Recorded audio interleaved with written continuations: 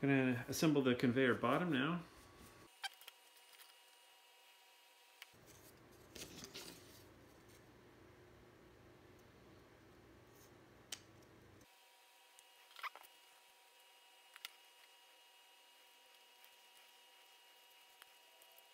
There we go. Make sure everything gets through there.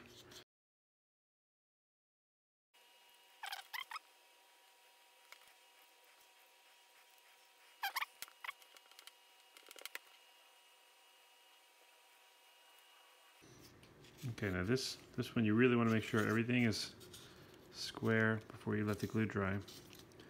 All the frame pieces and then all these pieces. Make sure everything is nice and square. We got this mug here. I'll use this over here. And this mug here. So just whatever you have laying around, something to prop up these pieces while they glue. We want to make sure we check that everything is square again and supported as the glue is drying. I'm going to put together the bottom wheel. First thing I'm going to do is I'm going to assemble the hub wheel.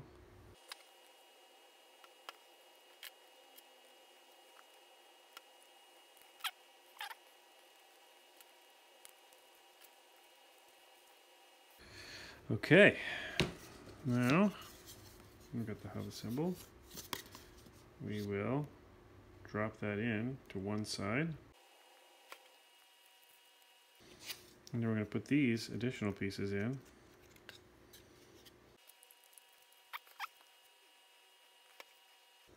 This is the tricky part, making sure we get everything prepared and lined up so that we can drop this on.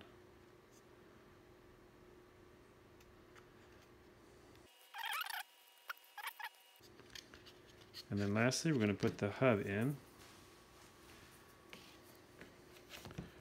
Put some glue on here.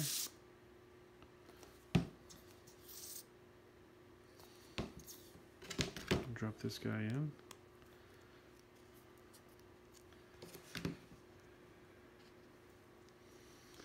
Okay, and now I'd like to put a bearing on one side.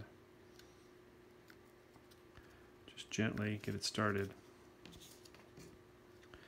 And then pass this through.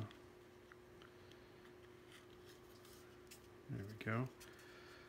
And then we can get this one started here. And now we can just slowly work those bearings on.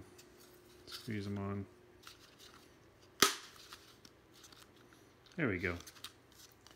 Snapped in. So you want to make sure that your bearings are close to flush on either side.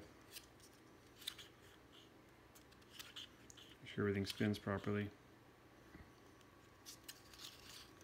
Make sure everything's flush here and here, and then just let it dry.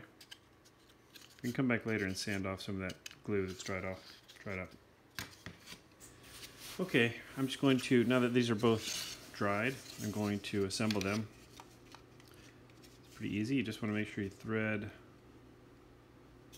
this on so that you've got the kind of notches lined up. And we're just going to work it down.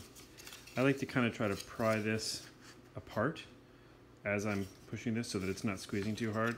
I don't want to run the risk of damaging the wheel. So I kind of pull this apart while I'm pushing down. Wiggle. Wiggle, wiggle. There we go. And as you can see, it's dropped into the notches there. You might need to shift your wheel just a little bit. You can see I'm rubbing right now on one side as opposed to the other. So I'm just going to kind of shift the wheel over as much as I can in this direction while keeping the bearings still engaged.